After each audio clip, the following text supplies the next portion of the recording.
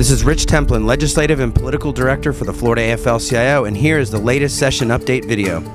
It was week 3 in the Florida legislature, and with anti-worker legislation flying through the Capitol, frustration was running high in the House Education Committee as legislators debated the so-called Parent Trigger Bill, another attempt to privatize Florida's public schools.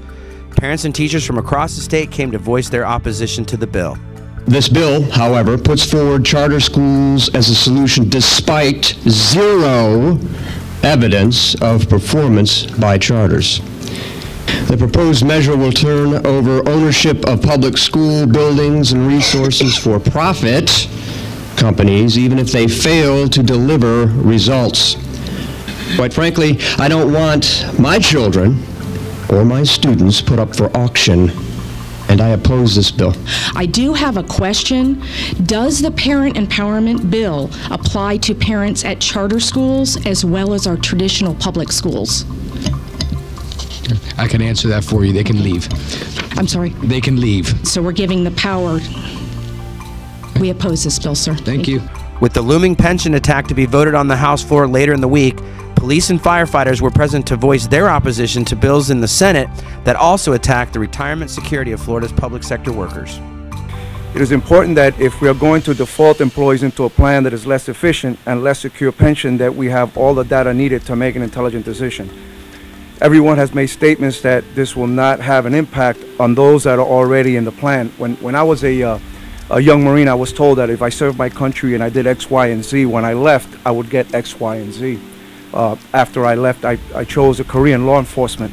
And the same, when I came to law enforcement, I was told that if I served my community for X, Y, and time, certain amount of time, and in 2011, after 15 years, that script was turned. The numbers on the outside of the cone are fictitious numbers that have just been picked, and the most accurate will be the actual evaluation that's done on the actual history and the performance of the funds that are in the account. So for those reasons, we oppose the bill and would ask that you vote no on it. Thank you.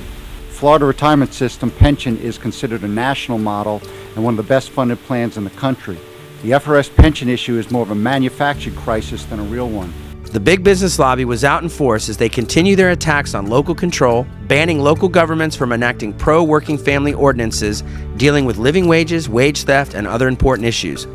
This week it was all about stopping local earned sick time policies that would enable workers to see a doctor when they're sick or care for sick family members without losing their jobs.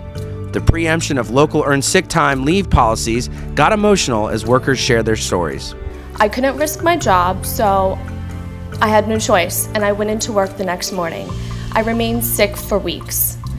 This is why I got involved with the Earned Sick Time campaign in Orange County, because I know firsthand what 46% of Orange County workers face every single day. They have to choose between their job and their health, and that's a choice that no family should ever have to make. The big story of week 3 is the showdown between House Republicans and Democrats over the radical proposal to close the Florida retirement system pension plan and force all new teachers, firefighters, police officers, and other public employees into risky Wall Street investment plans. We speak in the state of Florida about bringing quality teachers, firefighters, police officers to the great state of Florida.